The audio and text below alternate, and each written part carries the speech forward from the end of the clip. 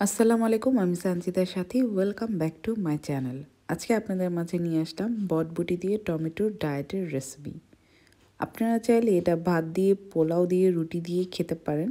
আর যারা ডায়েট করছেন তাদের জন্য তো বেস্ট একটা রেসিপি। আমিও ডায়েট করছি, আমিও এটা খাই, প্রায় খাই, আমার খুবই ভালো লাগে। ভাবলাম আপনাদের সাথে শেয়ার করি।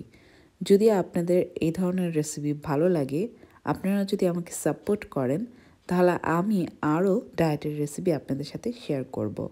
আধা কেজি বটবটির জন্য আমি এখানে 3 টেবিল চামচের মতো অলিভ অয়েল তেল নিচ্ছি। আপনাদের যদি বটবটি কম হয় সেক্ষেত্রে কিন্তু আপনারা তেলটাও কম ব্যবহার করতে পারেন। তারপর নিব 2 টেবিল চামচের মতো পেঁয়াজ কুচি। একদম পেঁয়াজগুলো ছোট ছোট করে কুচি করে নিয়েছি। পেঁয়াজ দেওয়ার সাথে সাথে একটু নাড়াচাড়া দিতে হবে। তারপর 1 টেবিল চামচ রসুন কুচি দিতে হবে। পেঁয়াজের আগে কখনো রসুন দিবেন না, প্রথমে পেঁয়াজ দিবেন, তারপর রসুন দিবেন, কারণ রসুনটা কিন্তু অল্প তাপেই খুব দ্রুত পুড়ে যায়। রসুন আর পেঁয়াজ ব্রাউন কালার করার প্রয়োজন নাই, হালকা একটু হলদে কালার হলেই সাথে সাথে বটবটিগুলো দিয়ে দিবেন। কারণ বটবটি ভাজতে ভাজতেই পেঁয়াজ আর রসুন ব্রাউন কালার হয়ে যাবে। যদি আপনি আগের থেকেই পেঁয়াজ বা রসুন পুড়ে ফেলেন বা ব্রাউন কালার করে ফেলেন, সেক্ষেত্রে কিন্তু আপনার খাবারের স্বাদটা ভিন্ন হয়ে যাবে। তো এখানে আমি ভেজিটেবল লবণ নিয়েছি। আমরা যেমন বলি ভেজিটেবল স্টক, চিকেন স্টক, তো এটা অনেকটা ওই স্টকের মতোই। তো এটা ইটালিয়ান নাম হচ্ছে ব্রোদো, আর এটার ব্র্যান্ডের নাম হচ্ছে কনর। তো বাংলাদেশেও আপনারা এরকম ভেজিটেবল লবণ পাবেন। যদি না পান সেক্ষেত্রে পিঙ্ক সল্ট ইউজ করতে পারেন। তো এখানে আমি আধা চা চামচের মতো ভেজিটেবল লবণ ব্যবহার করছি।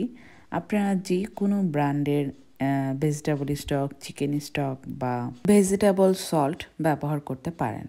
আর যদি না থাকে সেক্ষেত্রে আপনি 1 চা চামচের মতো লবণ ব্যবহার করতে পারেন। তো যেহেতু আমি এখানে ভেজিটেবল লবণ দিয়েছি, সেক্ষেত্রে আমি নর্মাল লবণটা অল্প করে দিচ্ছি, আমার স্বাদ অনুযায়ী দিচ্ছি, প্রয়োজন লাগলে আরও দিব। এখানে আমি গোলমরিচের গুঁড়া নিয়েছি সামান্য একটু। আপনাদের প্রয়োজন অনুযায়ী আপনারা গোলমরিচের গুঁড়া ব্যবহার করতে পারেন, আপনাদের স্বাদ অনুযায়ী। তারপর নিচে 1 চা চামচের মতো অরিগানো পাতা। এটা অপশনাল, আপনাদের কাছে যদি নাই থাকে তাহলে ব্যবহার না করলেও হবে। তো এইটা এমনিতেই অনেক মজা, এই প্রোডাক্টগুলো দেওয়াতে আরও বেশি মজা লাগে। তো এখানে আমি ঢাকনা দিয়ে ঢেকে দিব 10 মিনিটের জন্য। তো 10 মিনিট পর খুললাম, দেখুন এরকম হয়েছে। বটবটি কিন্তু আমি আলাদা গরম পানিতে সিদ্ধ করিনি, আমি কিন্তু এইভাবে ভেজে ভেজেই এটা সিদ্ধ করব। তো এখানে আমি প্রায় 250 গ্রামের মতো টমেটো নিয়েছি। টমেটোগুলো কুচি কুচি করে কেটে নিয়েছি। তো সবগুলো টমেটো এখন আমি ঢেলে দেব। এখনও যারা বটবটি দিয়ে টমেটো খাননি তারা অবশ্যই ট্রাই করে দেখবেন।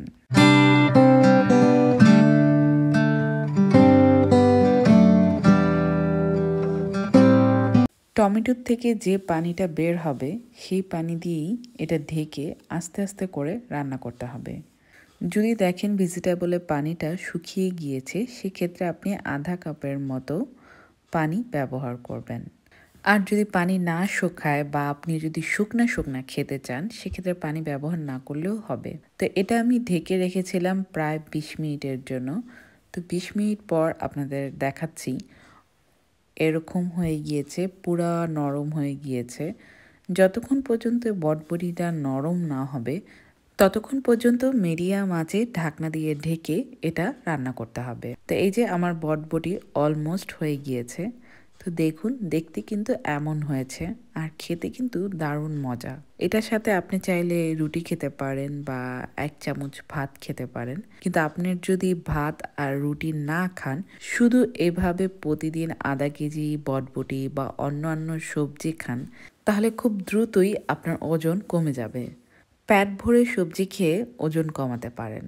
যদি সবজিটা মজার হয় তাহলে কিন্তু পেট ভরে খাওয়া যায়। সবজির সাথে রাখতে পারেন মজার একটা সালাদ।